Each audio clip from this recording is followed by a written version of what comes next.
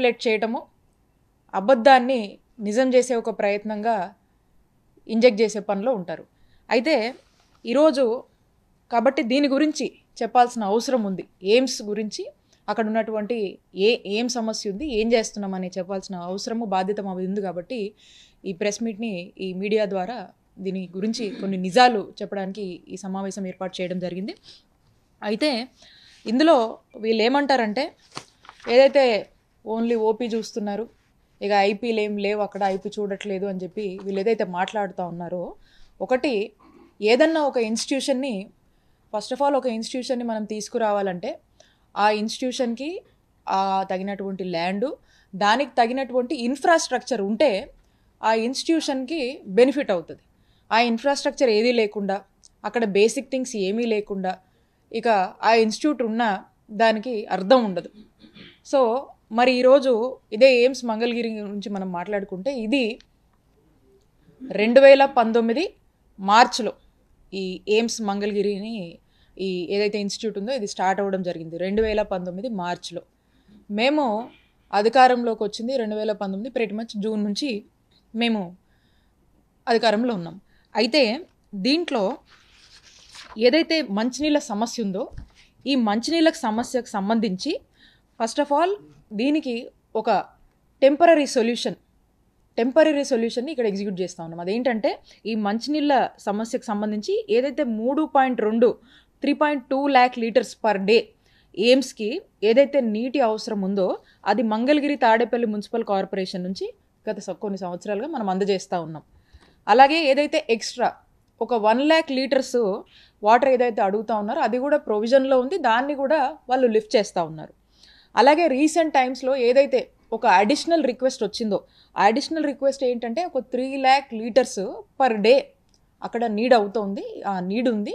దానికి తగ్గట్టుగానే ఏం చేస్తున్నామంటే, దానికి కూడా ఈ విజయవాడ మున్సిపల్ కార్పొరేషన్ నుంచి కూడా అక్కడ ఏదైతే ఈ డిమాండ్ అడిగారో, ఏదైతే వాటర్ రిక్వెస్ట్ చేశారో, ఈ 3 lakh లీటర్స్ని కూడా విజయవాడ మున్సిపల్ కార్పొరేషన్ నుంచి కూడా అందజేయడం జరుగుతుంది. సో ఈ మొత్తము టెంపరీగా ఏదైతే ఒక వాటర్ సొల్యూషన్ ఇస్తున్నామో, ఇదేదైతే కార్పొరేషన్స్ నుంచి ఈ వాటర్ సరఫరా అనేది ఈ ఎయిమ్స్ మంగళగిరికి జరుగుతూ ఉందో, దీంట్లో ఎక్కడ కూడా ఇంటర్వెన్షన్ లేకుండా ఏదైతే ఇన్కర్ అవుతుందో, ఈ కాస్ట్ ఏదైతే ఇన్కర్ అవుతుందో అది మన స్టేట్ బడ్జెట్ అంటే మన హెల్త్ డిపార్ట్మెంట్ నుంచి దీనికి మనం ఎంతైనా సరే ఖర్చు చేస్తూ అక్కడ ఎక్కడ కూడా వాటర్ కొరత, వాటర్ ఇంటర్వెన్షన్ రాకుండా ఒక టెంపరీ సొల్యూషన్ చేసి ఇవ్వడం జరుగుతూ ఉంది. అయితే దీనికి పర్మనెంట్గా మనం ఏం చేస్తున్నామంటే, దీనికి సంబంధించి ఇప్పటి వరకు కూడా ఏదైతే ఈ ఇన్స్టిట్యూట్ ఎస్టాబ్లిష్ అయిందో, దీనికి ఇందాక మనం మాట్లాడినట్టుగా ఎటువంటి బేసిక్ ఇన్ఫ్రాస్ట్రక్చర్ కానీ ఏమీ లేకుండా ఒక ఇన్స్టిట్యూట్ అట్లా స్టార్ట్ అవ్వడం జరిగింది. దీనికి ఒక పర్ఫెక్ట్ ప్లాన్తో ఒక ఫైనలైజ్డ్ సొల్యూషన్, ఒక ఫైనలైజ్డ్ పర్మనెంట్ వాటర్ సొల్యూషన్ తీసుకురావడానికి దీని మీద కూడా కొన్ని నంబర్ ఆఫ్ టైమ్స్ దీని మీద వర్కౌట్ చేయడం జరిగింది. ఫైనల్గా ఒక ప్లాన్ ఫిక్స్ చేసి ఈ పర్మనెంట్ సొల్యూషన్ గాను ఏదైతే ఒక 2.5 million లీటర్స్ పర్ డే, అంటే 2.5 million లీటర్స్ అంటే దాదాపు 25 lakh లీటర్స్ పర్ డే మనకు అవసరం అవుతా ఉంది. ఇక ఎటు నుంచి ఎటుపోయినా ఇంత నీకు రిక్వైర్మెంట్ ఉంటే మనకు ఎటువంటి ఇబ్బంది ఉండదు. సో ఎట్టి పరిస్థితుల్లో అక్కడ ఏమీ ఇక మెజారిటీ ఇష్యూస్ అనేది ఉండదు మనకి. ఈ పర్మనెంట్ సొల్యూషన్ తీసుకొస్తూ దీనికోసం ఒక జీవో కూడా ఉంది, జీవో నంబర్ 534. ఇది మీకు కూడా ప్రొవైడ్ చేస్తాం. జీవో నంబర్ 534 ఇది 26th జూలై 2022 అంటే ఈ 26th జూలైన 2022 ఉన్న ఈ జీవో ఇవ్వడం జరిగింది. దీంట్లో ఏంటంటే, ఏదైతే మనము అడిషనల్గా మాకు permanent సొల్యూషన్కి 25 lakh litres per day, దీనికి గాను 7.74 crores 7,74,00,000తో ఇది ఒకటి ఈ జీవో ద్వారా ఏంటంటే టెక్నికల్ ఇవాల్యుయేషన్ అయిపోయి రివర్స్ టెండరింగ్ వెళ్ళిపోయి దీని వర్క్ కూడా ఒక L1 బిడ్డర్కి అవార్డ్ చేయడం జరిగింది. సో ఇది పర్మనెంట్ సొల్యూషన్ మనం ఫిక్స్ చేసాం. దీనికి వాటర్కి సంబంధించి పర్మనెంట్ లేదు. సో ఈ టెంపరీగా ఎక్కడ ఆటంకాలు రాకుండా చూసుకుంటుంది మన ప్రభుత్వం. పర్మనెంట్ సొల్యూషన్ కూడా ఫిక్స్ చేస్తూ రానున్న కాలంలో ఈ పర్మనెంట్ సొల్యూషన్ పూర్తిగా ఇది కంప్లీట్ అయ్యి L1 కూడా అవార్డ్ చేసామని ఏదైతే చెప్తున్నామో, ఈ టెండర్ ప్రాసెస్ కూడా కంప్లీట్ అయిపోయింది. మేము ఎంతో చిత్తశుద్ధితో దీన్ని వర్కౌట్ చేస్తున్నాం. అయితే ఈరోజు ఇక్కడ విషయం ఏంటంటే, ఈ పద్ధతిలో మనం వెళ్తూ ఉంటే ఇక్కడ వీళ్ళు ఇక్కడ ఏందో అయిపోతుంది, ఇక్కడ నీళ్ళ సమస్య లేదు, అట్లుంది ఇట్లుంది అని చెప్పి వీళ్ళు మాట్లాడడం చాలా దారుణం.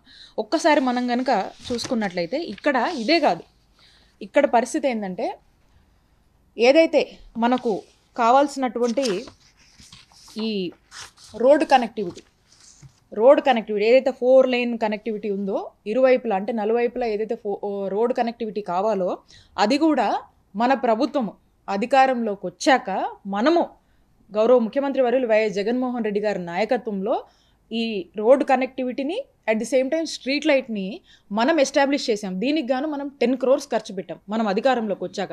అంటే ఒకసారి ఆలోచించండి, ఒక ఇన్స్టిట్యూట్ వచ్చింది, దీనికి రోడ్లు మనం వేసాం. మన ప్రభుత్వం జగనన్న ప్రభుత్వంలో రోడ్లు వేయబడినాయి. అలాగే ఇప్పుడు చెప్పాను ఇందాక నీటి సమస్య 7.74 కోట్లతో ఇది పర్మనెంట్ సొల్యూషన్ మనం ఇవ్వబోతున్నాం. At the same time temporary సొల్యూషన్గా ఇక్కడ ఇంటర్వెన్షన్ లేకుండా కూడా వాటర్ లిఫ్ట్ చేయడం జరుగుతూ ఉంది. దాని ఖర్చు కూడా జగనన్న ప్రభుత్వమే భరిస్తుంది, హెల్త్ డిపార్ట్మెంట్ భరిస్తూ ఉంది. సో రెండోది ఏంటంటే ఇదే కాదు, అక్కడ కావాల్సినటువంటి ఎలక్ట్రిసిటీ ఎప్పుడు ఉండాలండి? ఇన్స్టిట్యూట్ ఎస్టాబ్లిష్ అయినప్పుడు ఎలక్ట్రిసిటీ ఉండాలా? అది కూడా ఎలక్ట్రిసిటీ కూడా 132 kV సబ్స్టేషన్ని మనము 35 కోట్లతో జగనన్న ప్రభుత్వం ఎస్టాబ్లిష్ చేసింది. ఎలక్ట్రిసిటీ అంటే రోడ్స్ మనమే వేసాము, దీనికి కావాల్సినటువంటి నీళ్ళ సరఫరా పర్మనెంట్ సొల్యూషన్, నీళ్ళకు సంబంధించిన వాటర్కి సంబంధించినటువంటి పర్మనెంట్ సొల్యూషన్, టెంపరీ సొల్యూషన్ మనమే ఇస్తున్నాము, కరెంటు మనమే ఇస్తున్నాము. దీనికి ఇంతే కాదు, అక్కడ ఎయిమ్స్ నుంచి ఆ డిపార్ట్మెంట్ వాళ్ళు అక్కడ నుంచి వాళ్ళు ఏ డిమాండ్స్ అయితే అడిగారో ఆ క్యాంపస్లో ఆ చుట్టుముట్టు మనకి ఏదైతే ఎన్డీఆర్ఎఫ్ వాళ్ళు అక్కడ ఉంటే ఆ క్యాంపస్ అక్కడ ఉంటే వాళ్ళు షిఫ్ట్ చేయమన్నారు, అక్కడ నుంచి షిఫ్ట్ చేసాం. అలాగే అక్కడ నుంచి ఒక డంప్ యార్డ్ అడిగారు, డంప్ యార్డ్ కూడా అక్కడ స్టాప్ చేయమని అడిగారు, స్టాప్ చేసాం.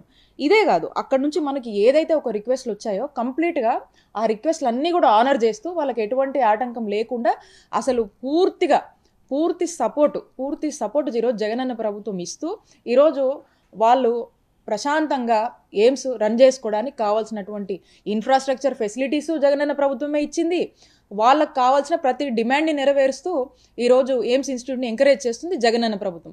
మనము ఈ విధంగా వెళ్తుంటే ఇదే కాదు, కావాల్సినటువంటి అప్పట్లో మనం కనుక చూసుకుంటే అసలు ఏమీ లేవు. ఈరోజు మనకు అక్కడ కావాల్సినటువంటి ఫారెస్ట్ క్లియరెన్స్, పొల్యూషన్ సంబంధించిన పొల్యూషన్ కంట్రోల్ పర్మిషన్స్ కావచ్చు, ఫారెస్ట్ క్లియరెన్స్ కావచ్చు, ఇవన్నిటి గురించి ఈరోజు ఫాలోఅప్ చేస్తుంది మనమే, దీని గురించి రిగరస్గా వర్క్ చేస్తుంది కూడా మనమే. ఇలా జగనన్న ప్రభుత్వం ఎంతో చిత్తశుద్ధితో ముందుకు వెళ్తుంటే వీళ్ళు అక్కడ ఏం పట్టించుకోవట్లేదు అని మాట్లాడతారు. మరి ఈ బేసిక్ ఇన్ఫ్రాస్ట్రక్చర్ ఆ రోజున లేదు, మరి ఆ రోజున లేనప్పుడు ఆ రోజున లేనప్పుడు మరి ఈ అబద్ధపు రాతలన్నీ ఆ రోజు ఎందుకు రాయలేదు? మరి ఈరోజు ఎందుకు రాస్తున్నారు? ఈరోజు జగనన్న ప్రభుత్వంలో ఇవన్నీ మనం ఎస్టాబ్లిష్ చేసుకుంటున్నాం. ఎస్టాబ్లిష్ చేసి ఈరోజు ఇవన్నీ మనము చెప్తా ఉంటే, ఇంత మంచి చేస్తూ ఉంటే, మరి ఆ రోజున రాతలు రాయరు, ఈ రోజేమో రాస్తారు. ఇలాంటి అబద్ధపు ప్రచారాలకి దారితీసి మ్యానిపులేట్ చేస్తూ జగనన్న ప్రభుత్వం మీద బురద జల్లుతూ ఈరోజు ప్రజల్ని మిస్లీడ్ చేసే ఒక ప్రయత్నం చేస్తూ ఉన్నారు. కాబట్టి ఈ దుష్ప్రచారాలు, ఈ చతుష్టయం అందరూ కూడా కలిసి చేసే దుష్ప్రచారాన్ని ప్రజలు నమ్మే పరిస్థితిలో లేరు. అలాగే ఎవరు కూడా ఇలాంటి ప్రచారాలని నమ్మొద్దు. ఈరోజు జగనన్న ప్రభుత్వంలో ఒక మెరుగైన ట్రీట్మెంటు, మెరుగైన వైద్యము అందిస్తున్నాము. అట్ ది సేమ్ టైం ఏంటంటే పూర్తిగా ఏదైతే టెరిషరీ హెల్త్ కేరు ప్రోగ్రెసివ్గా ఒక డెవలప్మెంట్ ఏదైతే ఈ రాష్ట్రంలో చోటు చేసుకుంటుందో దీన్ని తట్టుకోలేక, ఓర్వలేక ఇలాంటి దుష్ప్రచారాలు జగనన్న ప్రభుత్వం మీద చేస్తూ ఉన్నారు. కాబట్టి ఈరోజు ఎయిమ్స్కి ఏమాత్రం కూడా న్యాయం జరిగిందంటే ఈరోజు జగనన్న ప్రభుత్వంలోనే న్యాయం జరిగింది, జగనన్న ప్రభుత్వంలోనే న్యాయం జరుగుతుంది. ఇప్పటిదాకా ఇచ్చినవే కాదు, ఇంకా కూడా ఏదైనా అవసరం ఉంటే ఖచ్చితంగా స్టేట్ గవర్నమెంటే భరిస్తూ ఇంకా కూడా వాళ్ళకి అండగా ఉండడానికి జగనన్న ప్రభుత్వం ఎప్పుడు ముందే ఉంటుందని మీ అందరి దృష్టికి కూడా తీసుకొస్తున్నాను. 2019లో స్టార్ట్ అయింది అయితే ఇప్పటివరకు అంటే ఇప్పుడు 22లో మీరు జివో ఇచ్చారు శాశ్వత ప్రాతిపదికన. మరి 3 ఇయర్స్ ఏమైపోయింది మేడం టైం?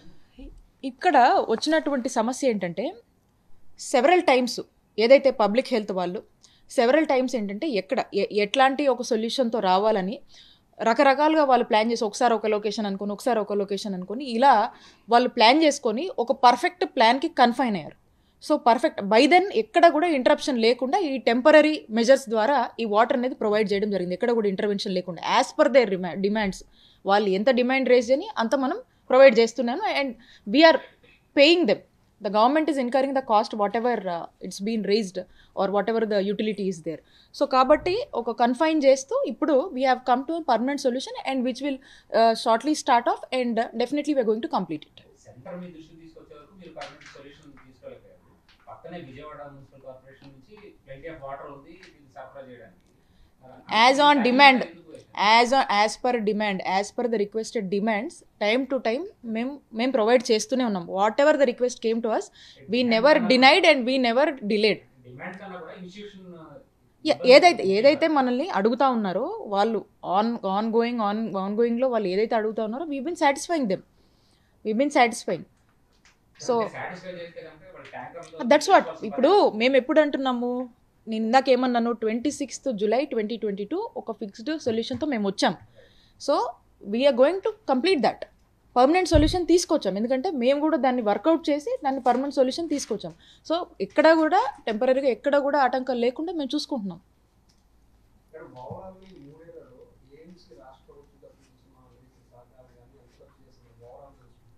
అదే నేను చెప్తా ఉన్నా కదా, ఇప్పుడు మళ్ళీ మీరు ఇప్పుడు నేను మొత్తం మీకు చెప్తా ఉన్నాను. ఏం చెప్పాను మీకు? మళ్ళా ఎట్లుందంటే ఇది రామాయణం అంతే మళ్ళీ రాముడికి సీవిత ఏమైంది అన్నట్టుంది ఇది క్వశ్చన్. బట్ స్టిల్ అగైన్ మళ్ళీ చెప్తాను. నేను ఏమంటున్నానంటే 16-18 crores 1618 కోట్లతోని ఎయిమ్స్ ఎస్టాబ్లిష్మెంట్ అనేది సెంట్రల్ ప్రాజెక్టు ఎస్టాబ్లిష్మెంట్ కోసము వాళ్ళు ఇచ్చింది. సో దీంట్లో ఏదైతే సెంట్రల్ బడ్జెట్ ఎస్టాబ్లిష్మెంట్ కోసం ఇచ్చారో ఇప్పుడు మనం ఏమంటున్నాము, R&B నుంచి roads connectivity, roads and street lights కోసం 10 crores అన్నాను.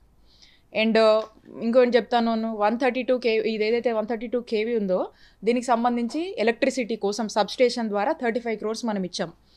And at the same time ఇందాక నేను చెప్తున్నట్టు పర్మనెంట్ వాటర్ సొల్యూషన్కి ఏదైతే 7.74 crores అని నేను చెప్తా ఉన్నాను.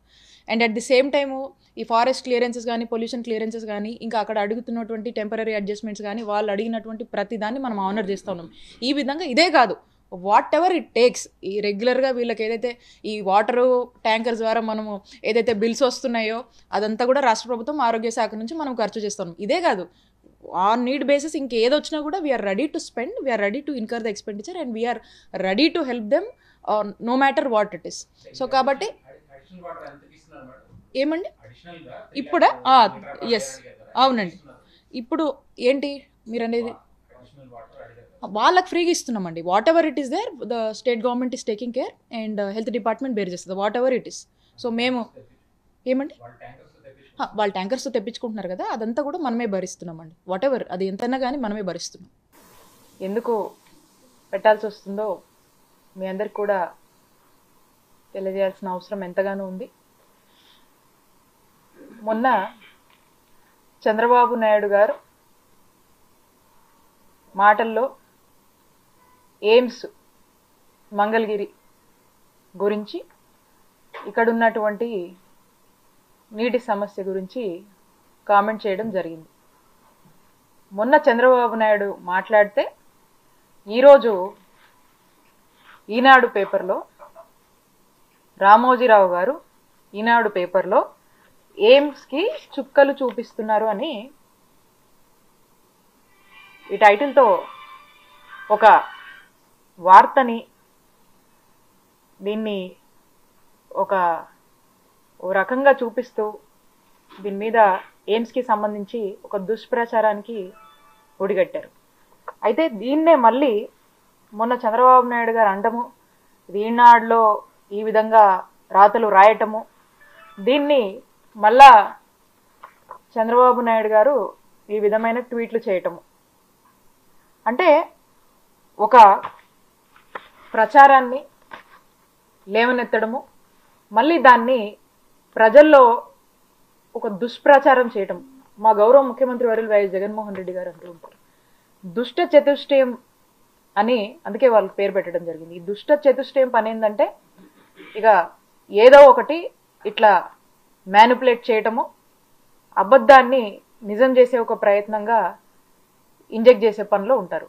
అయితే ఈరోజు కాబట్టి దీని గురించి చెప్పాల్సిన అవసరం ఉంది. ఎయిమ్స్ గురించి అక్కడ ఉన్నటువంటి ఏం సమస్య ఉంది, ఏం చేస్తున్నాం అని చెప్పాల్సిన అవసరము బాధ్యత మా ఉంది. కాబట్టి ఈ ప్రెస్ మీట్ని ఈ మీడియా ద్వారా దీని గురించి కొన్ని నిజాలు చెప్పడానికి ఈ సమావేశం ఏర్పాటు చేయడం జరిగింది. అయితే ఇందులో వీళ్ళు ఏమంటారంటే, ఏదైతే ఓన్లీ ఓపీ చూస్తున్నారు, ఇక ఐపీలు ఏం లేవు అక్కడ, ఐపీ చూడట్లేదు అని చెప్పి వీళ్ళు ఏదైతే మాట్లాడుతూ ఉన్నారో, ఒకటి ఏదన్నా ఒక ఇన్స్టిట్యూషన్ని, ఫస్ట్ ఆఫ్ ఆల్ ఒక ఇన్స్టిట్యూషన్ని మనం తీసుకురావాలంటే ఆ ఇన్స్టిట్యూషన్కి తగినటువంటి ల్యాండు, దానికి తగినటువంటి ఇన్ఫ్రాస్ట్రక్చర్ ఉంటే ఆ ఇన్స్టిట్యూషన్కి బెనిఫిట్ అవుతుంది. ఆ ఇన్ఫ్రాస్ట్రక్చర్ ఏదీ లేకుండా, అక్కడ బేసిక్ థింగ్స్ ఏమీ లేకుండా ఇక ఆ ఇన్స్టిట్యూట్ ఉన్న దానికి అర్థం ఉండదు. సో మరి ఈరోజు ఇదే ఎయిమ్స్ మంగళగిరి నుంచి మనం మాట్లాడుకుంటే, ఇది 2019 మార్చిలో ఈ ఎయిమ్స్ మంగళగిరిని ఈ ఏదైతే ఇన్స్టిట్యూట్ ఉందో ఇది స్టార్ట్ అవ్వడం జరిగింది 2019 మార్చిలో.